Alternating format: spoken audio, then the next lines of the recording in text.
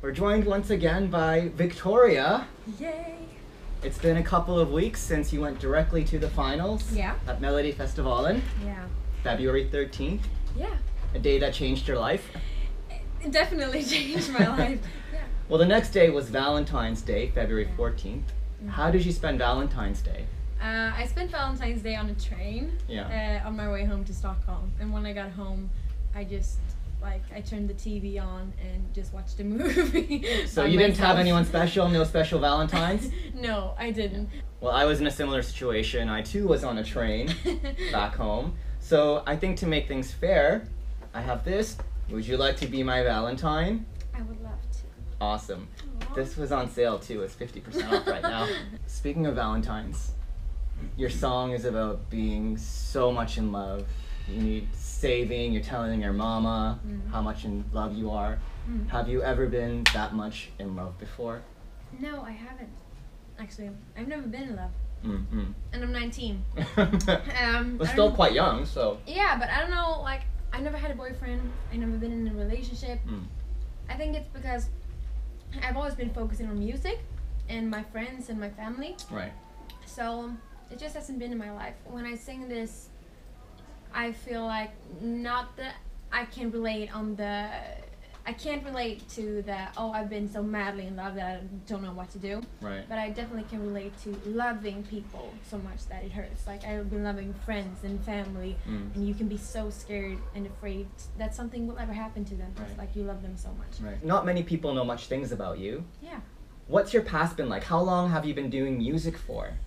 I've been doing music for, professionally, for a few years now.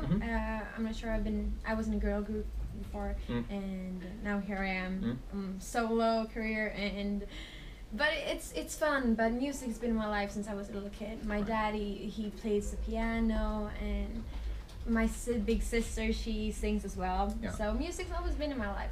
And how did the whole contest come about? Did you approach someone, or did someone approach you to be in Melodifestivalen?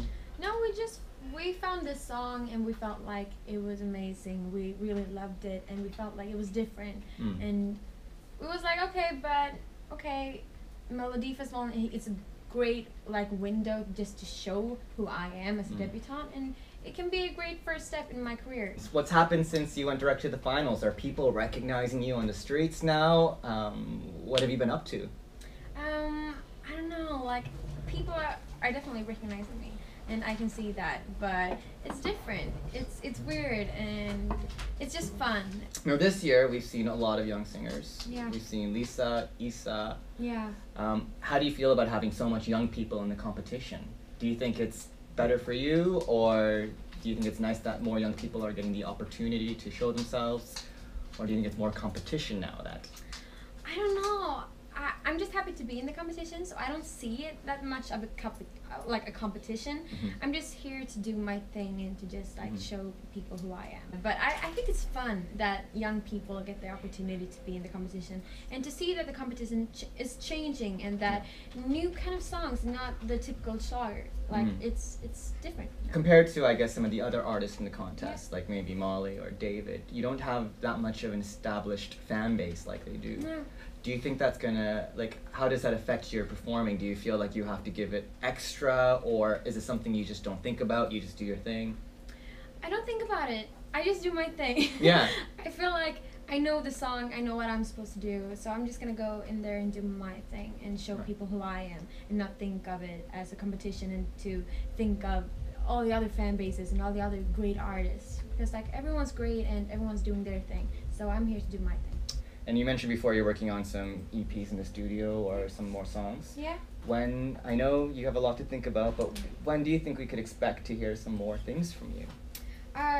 We'll definitely release something for the summer, so that I have more songs if I will be on tour. Speaking of music, you have a brilliant voice. Thank you. And I, unfortunately, don't have a brilliant voice, but I love to do karaoke. And you would totally be my BFF at karaoke because you have an amazing voice that you would drown out how average I am. So, would you be up for trying out some karaoke to see how we would do as a team? Okay. Yeah? Okay. Let's do it.